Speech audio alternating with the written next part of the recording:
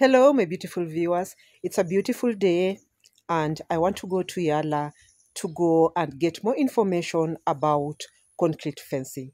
My last video had shared something about what I was doing in my homestead. I was placing some concrete fencing. I didn't know anything about them. I just see people placing them, but I didn't even know how they're being placed. But my Jose told me, go and get them. I will place them for you. So I asked if he knows how to place them, and he told me yes. So I went, got the concrete, poles, and everything that was needed, and he did the concrete poles. But I saw something that I really didn't like, and I want to show you what I saw. And this is what is taking me to Yala. At the same time, so many people are calling. They want to know more about concrete fencing. There's somebody who called me all the way from Dubai. He wanted to know about the prices and whatever. So I just thought of, let me go to Yala where I bought the concrete fences so that I can get more information. Let us go to Yala and see what I'm going to get in Yala. Before I get to Yala, let us see something that I'd seen, and it has made me to go and get the right information about concrete fencing. This is the area that I sealed with the concrete and barbed wire because I want to place a gate. And there's something I really want to show you about the fence itself and what really happened here. I was just checking the poles, and what I saw on these poles is what I was like, I don't think this is so much right. I was checking the downer part.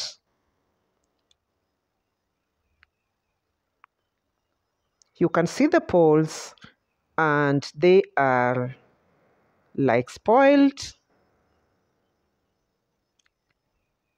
You see these poles? Because Jose was using nails to get through some holes. This one's here. And nearly all of them were like breaking. You see all this? And this is what made me, because the way I saw my neighbors, I didn't see all these damages. I'd seen my neighbor, one of my neighbor had placed these poles, and I didn't see all these damages. But since I used Jose, it was my choice. I can't blame anybody. The only thing, let me go and get the right information. This is the downer part that they had placed the koroga so that it doesn't pop out. This one, there are some places that I see, but some people will just place soil. Like what you can see, this area here, we didn't finish up. We didn't have enough mixture to do it, but soil can be placed. I'm going to take care of that one later on. This is Achola Hardware in Yala. Mostly people knows him as Nick. Let us start from this place. Okay. These ones are just straight. These are straight ones. These are straight ones. 9 feet. These are 9 feet. 9 feet. Yeah. So 9 feet, or when you dig 2 feet hole, 2 will go down there, and now 7 will remain there. Okay. Yes. So for the 9 feet, we use chain link of 7 feet. So we'll dig a trench along the fence to cover the chain link, so that even dogs cannot penetrate through, even the chicken. Then we come to this one. This one is 10 feet, 8 feet from the bend coming downwards. So you put 2 feet down, 6 feet will remain from the bend coming downwards. Okay. Yes. Okay. So that one you can also use a chain link of 7 feet, and the chain link will dig a trench of like 8-inch going downwards. Yeah, okay. Yes. That one they did. Those they boys did that. Okay. Yeah. Sasa maybe sasa hizi saa zile mnatengeneza ziko na shimo. Lakini upande hiyo ingine haina shimo. Shimo inafika tu huko, ni kitu tu ukigonga tu hivi inatokea huko, sababu tumesukuma hiyo nini imefikia kwa hii plastic. Ni kitu tumebaki tu kalea kama hii. So ni supu ndio na hizo. Ni supu tu, sasa ukigonga tu hivi inatoka na pande ile. Sasa unagonga na nini? Si ni kama tu kachuma tu. Sio kitu hata kitu tu kidogo unagonga tu na inatoka. Juu sasa alikuwa anagonga na mshumari upande hii nyingine. Hata nitakuonyesha vile zimeharibika. Wacha nikupatie waya gani? Okay, si mtu ati alikuwa anajua kufence. Unajua tu vijana. Anakwambia anajua. Hii kitu itaki tu mtu hivi. Ule anajua kufanya. Kwanza hii. Kwanza hii shimo inakonga ya plain wire. Ya plain wire.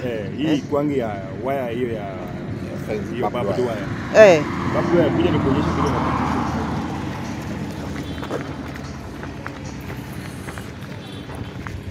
juu tulitumia barbed wire. Barbed wire binding inafaa ingie ndani, barbed wire nje. Okay, aliweka binding. Okay. Aliweka binding, alafu sasa akafunga barbed wire.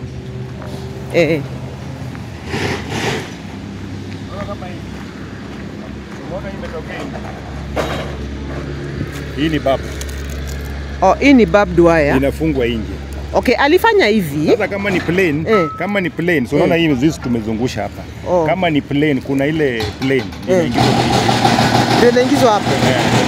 Sasa kumbe angechukua tu barbed wire afunge hapa. Afunge hapa na round ya pole hivi. Na round ya pole. Hii tunawekanga kwa umejua sana watu wa serikali ndio wananunuanga wire ni expensive. Hiyo wire ni expensive. Ndio ipitishwe hapa. Ndio inapitishwa hapo. Sasa sisi watu wa local tunatumianga hii. Okay. Sasa hii inapitishwa nje. Sasa hiyo ndio shida ilikuwa. Juu alikuwa anapiga huku na mshumari. Hata ndakuonyesha ziko hapa. Kama ako karibu. Anafanya mbali ama karibu? Hapana, tu ni kijana tu ananisaidia tu. Sasa kwa akili yake yeye alipiga huku mshumari, huku sasa hizi zilikuwa zinaanguka. Hii kitu ni expensive, pia mwenye najua. Okay. Na hapa mko na watu wa kufence? Kama yeye. Best thing. Mpeleke Siri kwa ule mama. Uone vile tumefanya huko. Okay. Kwa hivyo hata nyinyi mnafanya fencing? Yeye ndiye anafanya fencing. Yes. Ili upate picture mzuri, mwende naye kuna mali tumefence huko. Nick, nikuulize. Hiyo kelele. Hizi fence. Juu watu wanaiona hata mpaka Mombasa whatever.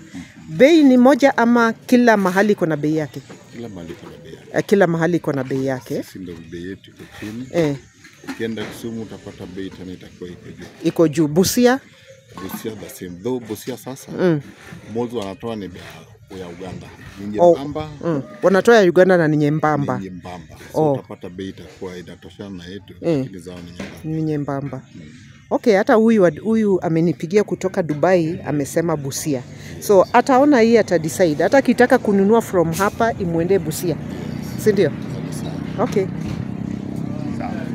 Sasa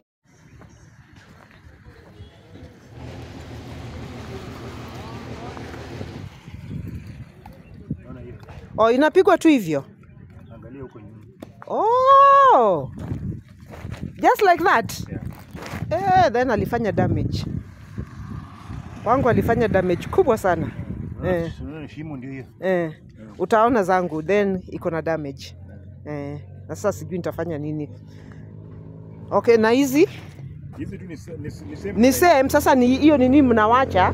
Sasa nikawaya tu mtu anachukua anapigilia. Na inatoka. Lakini kama ni mimi nikitengeneza zangu hata siwezi weka hizo. Hauwezi weka hizo. Sababu sitatumia plain wire. Plain wire inakaa kama hivi. Plain wire inakaa hivyo. Kwa hivyo kama hautatumia plain wire hata hizi shimo uweki. Okay. Haya, nimeona. Kukosa kujua.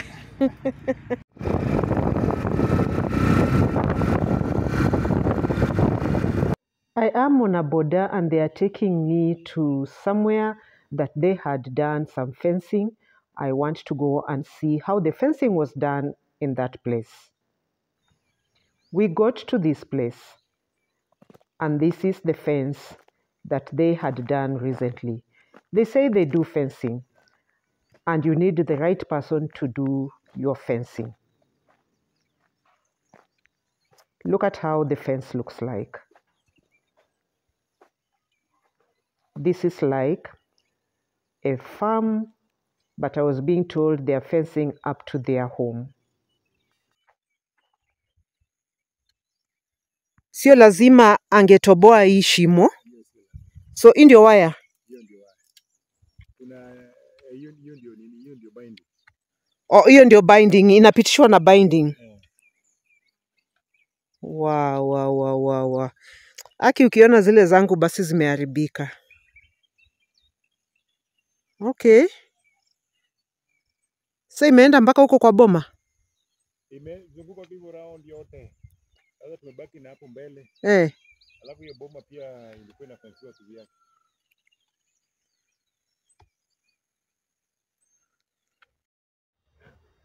When we look at this one, you can see they are neat and there's no any damage on the concrete pole. I think with mine, Jose didn't know what to do exactly, and we've been shown what happens. So getting the right person is very important. I'm not going to blame him because I'm the one who allowed him to do it. I'm also learning. You see, like this one, they didn't do any koroga on it. What they did, they dug a trench, and then 1 feet was placed inside, and they remain with 6 feet up. That's what they told me.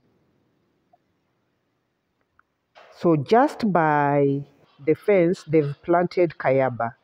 Then we went to another home. This home, it's only that we didn't get somebody, so I was just taking these pictures from outside. They also fenced this one, but this one, the fence that the flowers or the kayaba they planted had started growing.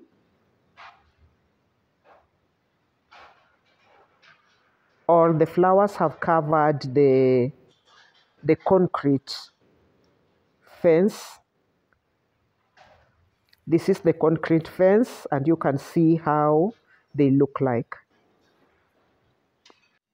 The flowers that they'd planted on the sides are already grown. That is the person who is doing the fencing. And you can see how it now looks like. Let's go to my home now. Zimelala hivi. Oh, pole zimelala. Unaona hii? Zote zimeenda huko. Zimelala. Kwa hivyo unasimamisha na kabiro? Oh. So zinaweza anguka? Anguka nayo hizi anguka lakini. Mtu mwenye mpira tunajua. Oh, si fundi aliweka. Of course si fundi ndiye aliweka. Hata roofing hakuna. Roofing yao pia hakuna. Nini hakuna? Roofing ya waya hapo. Oh, hiyo hakuweka. Na ilibaki?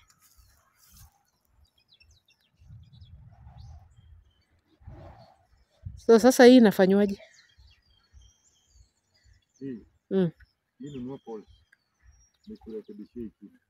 Poles zingine? Nafunga tu maji. Bwacha kuniambia. Wewe unajua hizi vitu ni pesa ngapi na nyinyi ndio mnauza? Hizi mimi ndachukua niweke kwa zile hizo sides. Nipige hizo sides. Oh, sasa ziwekwe kwa side. Sasa zile wacha tufanye hivi.